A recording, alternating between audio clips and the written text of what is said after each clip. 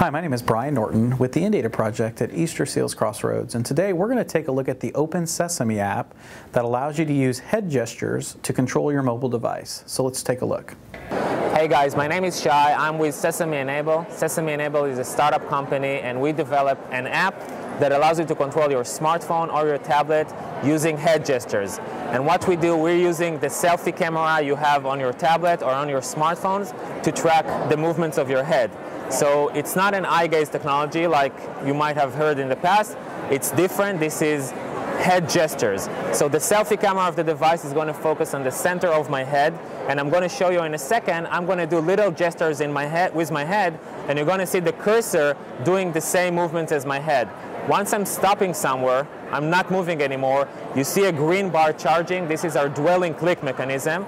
It will open an action menu, and I can do tap, I can do swipe, I can do any action I want, and you can use any app on your device. So our app can interact with any app on your device. You can go on Facebook, you can play games, you can write emails. Anything that you'll do with your fingers, you'll be able to do with simple head gestures. We have hundreds of users around the world, people with spinal cord injuries, ALS, MS, CP, muscle dystrophy, basically anyone that lacks the hand dexterity to control a smart screen. So I'll show you now on my tablet. This is a regular Samsung tablet, and I'll show you how I'm controlling it with head gestures. I'm going to use the voice command to start the app, and then I'm going to control my device with my head.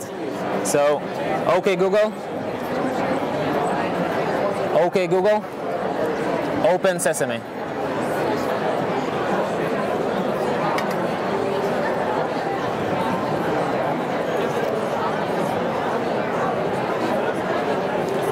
Now I have the cursor on the screen that is following the movements of my head, taking it to the right, to the left, up and down.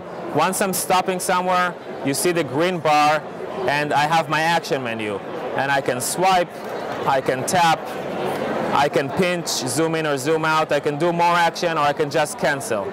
So if I want to swipe, for example, I'm just going to stand somewhere, I'm going to pick the purple icon, and now I have this line, I can just stretch it exactly like I would have done with my finger. So I'm going to do it again. Stretching the line, and I'm swiping. Again, stopping somewhere, I have an action menu, choosing swipe. Now I can use any app on my device. If I want to go play Angry Birds, I'm just going to hover over the icon of Angry Birds. I'm going to press tap.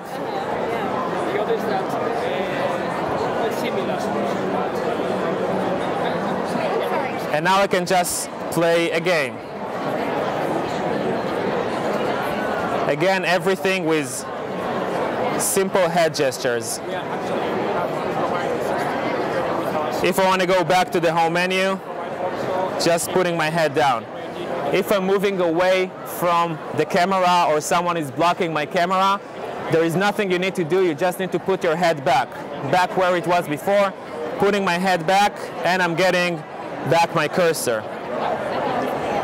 If I want to Google something, I'm just going to press on the Google line. Now I have my keyboard, so I can either use my keyboard or just use the microphone.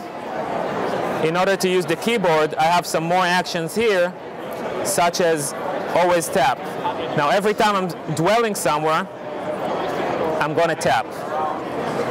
So just another way to write stuff if you are non-verbal or if you don't want to use the microphone.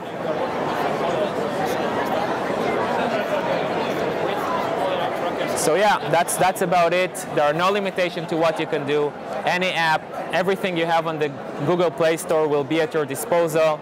And with the development of the Internet of Things, you're not going to only get control over your device, you can also get control of your environment. If you have a smart TV, if you have a smart light, if you have a smart outlet, you can control all the electricity in your house with simple head gestures through your tablet. So that's your tech tip for this week. My name is Brian Norton with the Indata project at Easter Seals Crossroads in Indiana.